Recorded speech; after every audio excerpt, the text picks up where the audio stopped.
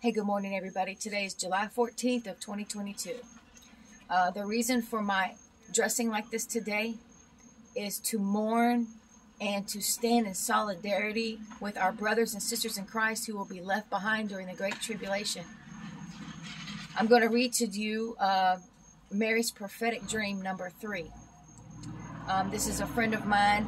She has these dreams, and then she'll write them up and she'll send them to me, and I'll read them and put them on my channel.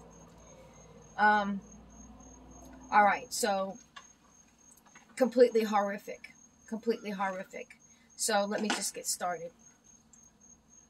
This dream I had the other day, it was like I had dreamed it so many times, but I don't remember dreaming it before. I am tied to other people. We are tied together, wrist and ankle, side by side with a rope around us in a circle. We are naked, and most of us are crying.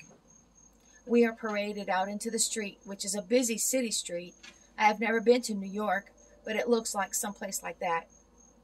Lining the streets are our loved ones and friends. They have looks of hatred on their faces. They are foaming at the mouth and spitting curses at us. My mom and dad, my sisters, my brothers, children and grandchildren, all of them hating me and throwing things at me. I keep my head lowered and walked on my bloody feet. We walked and walked all the way through the city.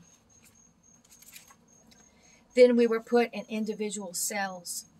The reason they did this was to change our minds so we would take the mark of the beast. There is nothing worse than being hated by your family. It broke some of the people, and they yelled out, "I'll take it! I'll take it!" They were unbound and led away. My heart sank when that happened. I tried to keep them uplifted. Jesus was hated. Are we better? Keep walking. We will not sell our souls. Keep walking. We love Jesus. We love Father God. Keep walking. I said this with my head bowed because they were throwing disgusting, rotten food at us the entire time. I feel like this dream has been with me a long time. I pray for us all. Love, Mary.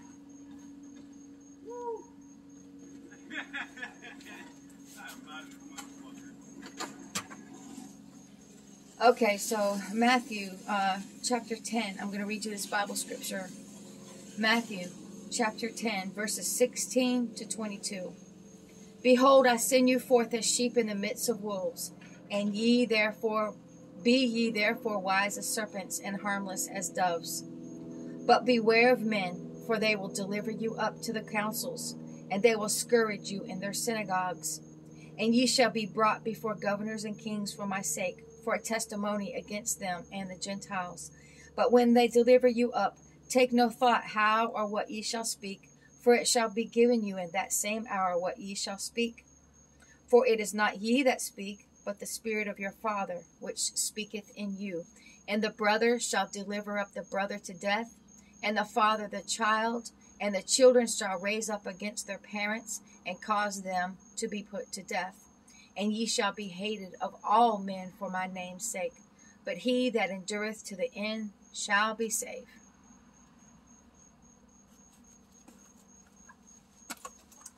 So that's a very sobering message.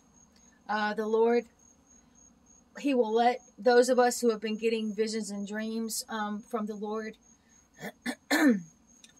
He will many times allow us to experience something firsthand. So we're able to relay that experience fully, okay? Because it's something else to just be told, these things, but to experience yourself, it just brings on a whole new thing, okay? So, well, we will have brothers, we will have family members. If you're one of the ones who truly love Jesus Christ with your entire heart, mind, soul, and strength, you're not lukewarm. You're, if you're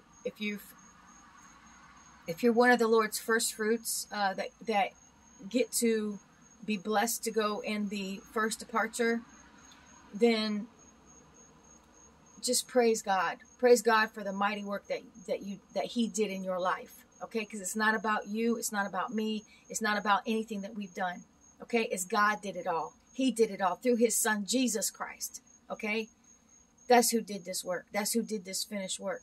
Okay, even in my heart, I claim, even though I'm able to be forgiving of people and hold no seeds of resentment, and I've learned to submit myself to the Lord and everything, I can't claim none of that for myself. I cannot. God did that.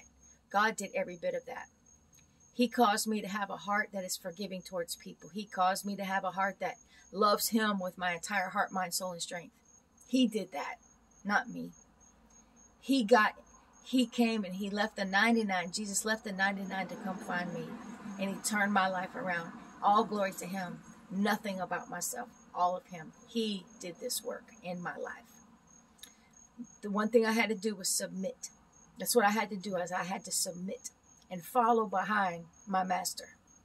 And that's what I've done. So for those of us who have done this thing, you will not be here to go through this event, this horrific, horrible, great tribulation.